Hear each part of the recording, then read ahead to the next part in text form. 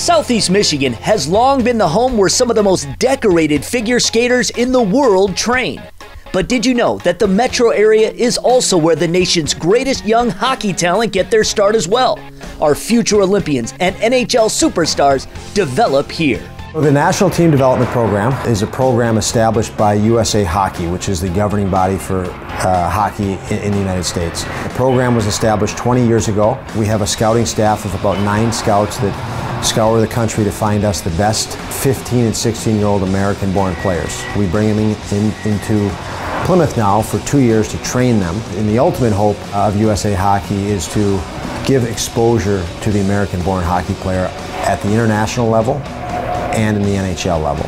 We have been, as the United States, have been able to win 7 of the last 8 gold medals at those World Championships. So the U.S. has been precedent-setting in what this program has done to enhance the gold medal count at the U18 World Championships, and it's helped us at the U20 level and men's level as well.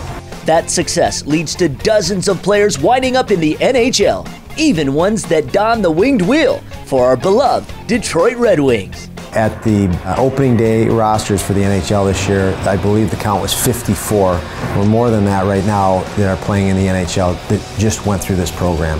That's almost 3 NHL teams of players that played here. So very impressive. As an example, with the Detroit Red Wings, Dylan Larkin was here just a couple of years ago, as was Jimmy Howard. You're hard-pressed to watch a game at Joe Louis Arena and between the 2 teams on the ice to not find multiple players that once wore this uniform at the age of 16 and 17.